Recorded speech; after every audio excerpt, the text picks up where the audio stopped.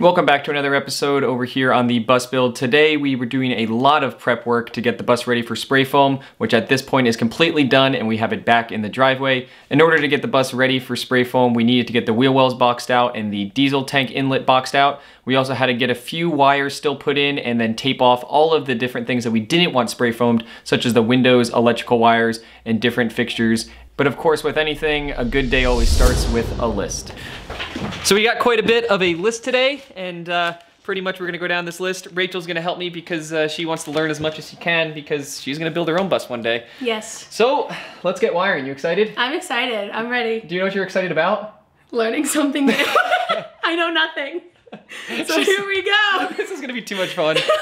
So I always appreciate having my sister around to come help out on the bus build, but the first thing that we're gonna be working on is putting the final electrical in, specifically the solar wire. Now in a previous video, you may have noticed that when we were doing our side strapping inside of the school bus, we were doing 2 pieces of 3/4 plywood put together. So at this point, what we're gonna be doing to run the solar wire down to the actual location where we will finally have our batteries, we have to cut out the back side of that second sheet of plywood so that we can leave room for the wire to pass on through. In order to make these cuts, we are using an oscillating saw so that we can make just enough spacing for the wires to pass through. And by the end of it, Rachel was getting pretty good with that saw. Oh no. All the wires are falling. Be like something like this, you know, once we put it all back together. Perfection right here. Can't even tell. I'm not upset about it. You can't even tell. You can't even tell. I like it. The first few things that we already have started on the list was that in a previous video, we started installing our propane line and the solar line, which is right here. And Rachel is actually helping me really quickly, and we're just gonna be safetying all these off. One thing that I will say really quickly is Rachel's currently gonna be installing these little metal plates. You might see these in residential houses a lot of times, but what these are gonna be used for is to cover the places in which the lines, electrical, propane, anything is passing through somewhere that in the future we might be putting a screw, because this plate's gonna protect us from putting a screw right into that propane line, possibly in the future. So safety first, and Rachel's doing awesome. One thing to remember when you're spray foaming is that once it is spray foamed, it is quite permanent and it is going to be really difficult to go back and make any types of changes later on. So in that way, it is very important to be putting these metal plates in now so that you can identify where the wires or propane lines are passing through the wall and that you're gonna need a safety plate to be installed. All of the different propane lines and wires we are tying down with different wire clamps and zip ties to make sure that they are held in place before the spray foam actually goes in. You can notice in this clip again that we are cutting out the back piece of plywood so that the wire can fit behind that section. The metal plate would then go on top of that piece, and then at that point you are ready to final install the last piece of plywood and finish off the actual casing. What did you just say? I feel powerful now that I know how to take these in and out. It's a trick, it's magic. It's not magic. It's magic. Look at this, it does it up and boom, just out. These things. All right, Rach. What's next? I don't know. I'm gonna look at the list. You wanna start, ooh. Do you wanna run the 12 gauge wire to the kitchen? Sure. We're gonna run the 12 gauge wire to the kitchen. Here we go. What? I don't know what 12 gauge wire to the kitchen means. No, it's okay, I'll explain. So essentially what we have to do is right there, Rach, is where our solar system's gonna go. Okay. So what we're gonna do is there's gonna be a 12 volt panel right there, but we're gonna run a 10 gauge actually all the way around to right there, which is gonna be in the back of the kitchen. Okay. Because it's in the back of the kitchen and it's a 10 gauge wire, we're gonna put a second distribution panel right there for the kitchen. So there's actually gonna be 2 12 volt distribution panels in here. Good to know. Still don't know what most of that means, but it's okay. We're here to learn. So all the different wires and solar components are going to be in the back left side of the school bus or passenger side. And since I don't want to have to run a bunch of wires over to the driver's side, what we ended up doing was running a 10 gauge wire over into the kitchen cabinet. And at that point, we can use it as a second distribution panel and then run all of our wiring on that side of the bus through that distribution panel. And in that way, it just saves a lot of effort of having to run multiple wires over the top of the bus just to get to one single location. One of the really fun things about running wires and having my sister here is that I have the opportunity to teach her a couple things about some of the tools we're using and how to actually do this so that when she's doing her bus build, she'll be ready to go. Put it on the 10, which is the third one in. Right there? No. Let me see the 10. It's right there. That's 12. No, the bottom, sorry. Oh, we're going by so bottom. Now grab that. Okay. So now you'll see that it's grabbing right there. Yeah, and then I just pull. Yep, just squeeze, and it will squeeze that. Yep, there you go. Done, let go. Wow. And now it's out. I did that. Yep, I did. Okay. So you see how it goes into that metal piece in there? Yep, and now it's all the way in now. But you can't, it can't go all the way through because there's a little No, but you can't see, and yeah. All right, so now we have one wire. One wire. This is also heat shrink. See how it's kind of clear? Yeah. So take the heat gun and I'll show you what happens. Whoa! It just like, whoa! That's crazy. Wow. It just, you have different gauges. So I was learning about, you know, 10 and what's this? That's 14. 14 gauge wiring. And it's kind of like my earrings. All my earrings are different gauges. So it depends on like how fat the piece that goes into your ear is, just like this. So I have 14, 16 gauges, which means I have really small standard holes. But in my nose, I used to have a 10 gauge, which means that was a little bit of a thicker bar that I'd put in just like the wires. I would have never thought of that being a connection. Yeah. That's actually a really cool way to explain it. Yeah, so gauges are like earrings. And just like wires. That's awesome. Comparable everywhere. But now that all the wires are actually tied up and put into their final locations, we can start taping them off. In this case, what we're using are just grocery bags that we are just putting over the wires and then taping up with painter's tape. The reason why we're doing this is because a lot of times spray foam can be a very messy process, and the spray foam can actually push one of the wires into the spray foam and you'll lose it, or it can just get covered in spray foam and then you're gonna spend a lot of time later cleaning off that spray foam. Here's an example of what one of the grocery bags looked like after spray foam. Moving on to the next day, where I actually had a friend Dalton come out and help me on the bus build because we were trying to get all the wheel wells and different things strapped off for spray foam. The first thing that I was working on is trying to go around the bus and making sure that any location in which spray foam would go, it wouldn't be able to escape into a location that I didn't want it. For example, this back window, I put a piece of strapping across the face, but there's actually an inch gap behind the piece of plywood. And if they would have spray foamed that area, it would have then grown down and then covered my window, and it would be a nightmare to try to get that off of the window.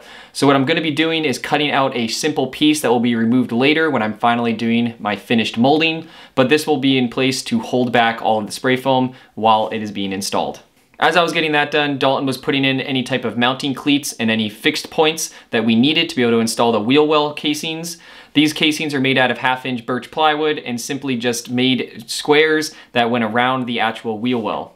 The point of this is to contain the spray foam so that we can actually spray foam on top of the wheel wells. This is gonna help with sound deadening, but also with insulation. Once the bus is finished getting spray foamed and we are ready to start building cabinets, these wheel wells are going to be hidden in the back parts of cabinets, so these are not going to be an issue. The only factor that we were trying to pay attention to was to keep them as small as possible and as tight to the actual wheel well. And in this case, it gave us the ability to get it exactly where we wanted so that we can still fit a bathroom in the rear and our kitchen cabinets will be in the front. Okay, so step one is done of boxing out the wheel wells. That's kind of the first thing on the list here. Dalton helped me kind of get these all squared up, and these are just our casings that pretty much are gonna sit right around the wheel well. All we have to do at this point is get them screwed in. But what this is gonna do is that when we get it spray foamed, the spray foamers can come through and spray foam the sides, and then they'll just spray foam on top of the wheel well, and then eventually this will just get a top placed on it, and then it will actually be hidden in the back of cabinets or couches or things of that nature. But it is great that this one is done. We've already actually got this one done and in, so the last thing that would be on the list is to just finish tying down all of the wheel wells and making sure that they are completely secure so that when they are spray foamed, one, they're not gonna bow or break apart, and two, that they're actually gonna be secure so that later on we can use them as mounting locations. Once the wheel wells are both done, I moved on to trying to get the gas inlet done. This is something that a lot of times I myself even forget about, but it is very important to make sure that you also get this spray foamed or insulated just in general. The reason is because this location is going to be part of the exterior actually body of the bus, and this is going to be an area where a lot of cold air or heat is going to come through. So what I did was build in a similar fashion to the wheel wells, made a box, and then installed it around the gas inlet. Since Dalton actually just headed out, Rachel's actually came on and jumped on board to help me get this thing ready because I gotta get this thing over to the spray foam shop. We're gonna start taping off the windows. I gotta do a couple other things with some like wood and just strapping off to make sure that we can control where the foam's gonna expand. But we got ourselves kind of taped up. Rachel just finished the back AC line, so that's all taped up. We're just trying to book it because I think we have like only a few hours till we're supposed to be at the spray foam shop. So it's booking it time. If you've never spray foamed before, it can be very difficult to know what you're trying to do and what you need to tape off before you actually arrive at the location.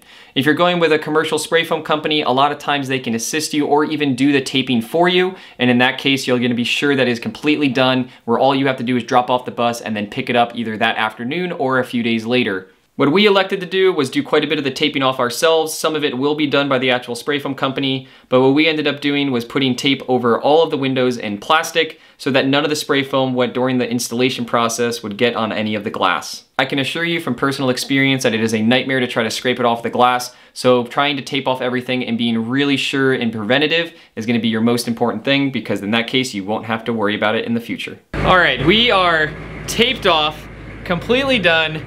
All the, I don't know, just everything. It just like the little details of like, where can this foam possibly go is all taped off. But Rachel here says that she wants to share something. After, how long has it been now? 3 weeks of waiting.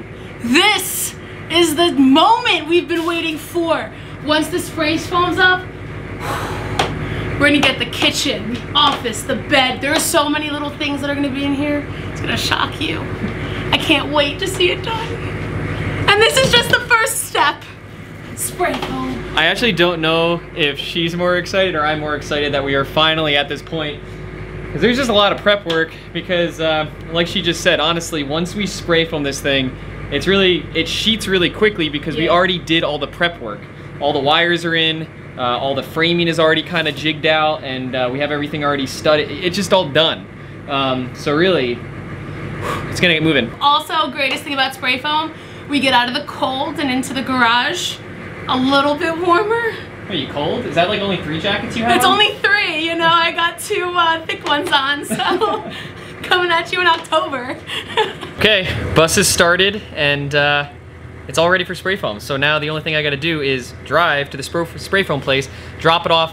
Unfortunately, it's gonna probably take them about 2 to 3 days to actually get it done. It will probably, well, spray foaming is only gonna actually take probably like an hour, but because of their schedule and because of the time of year that it is, they're gonna have to hold the bus for about 3 days. So dropping it off, and I'm gonna be like busless for like 3, well, I have Navi. Maybe I'll go work on Navi. Yeah, that's a good idea. All right, well, either way, I gotta hit the road, so time to go. I've had quite a few buses in the past spray foamed, and it's happened 2 different ways. Sometimes I have to take it to their actual shop location, and in other cases, they actually come to the actual build site location. In this case, due to my location and the fact that the weather temperatures are not getting above 50 degrees at night or during the day, this bus has to get spray foamed inside the shop so that the spray foam can cure properly. But I have to say that driving around the Adirondacks isn't exactly the worst thing for an afternoon, so driving it over to the shop was probably a pretty good break. All right, we just made it to the spray foam place, so I'm gonna have to run inside and get all the paperwork figured out and finished. Fun note to everyone, I actually just wrote the checkout.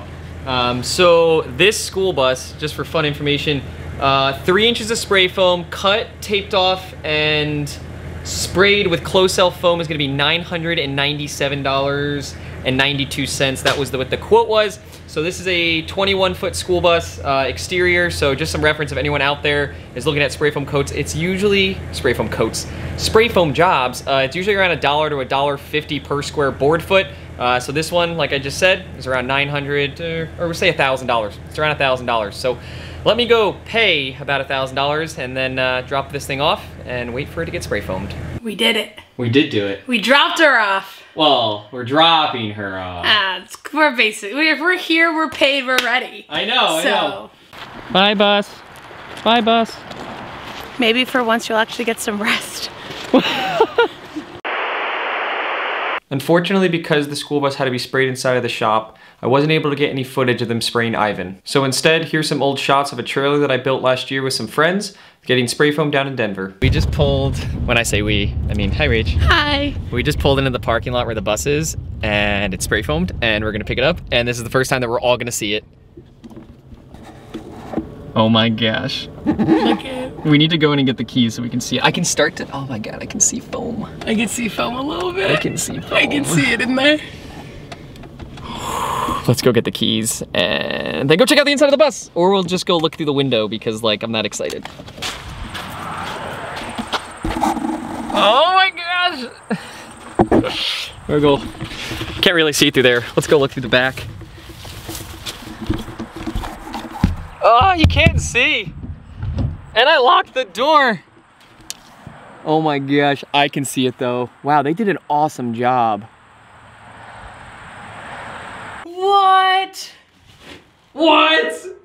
Oh, it like looks like a house for once. This is, okay, this is the first time that this thing's starting to look like a house. Like, foam, foam, foam, foam, foam, foam. Oh my gosh, it's so good.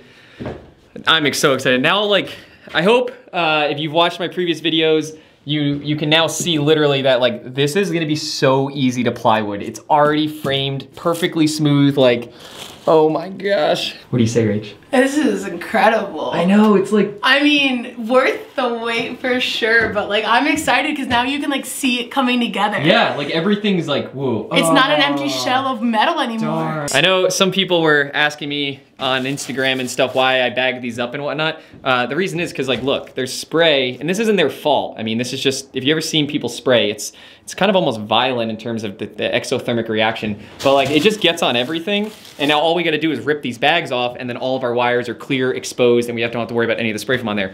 But it's time to get this thing back to the house so we can start building, and I'm actually gonna let Rachel drive it. Yay! On a scale of 1 to 10, how excited? 10. I'm ready for it. All right, start it up, let's go.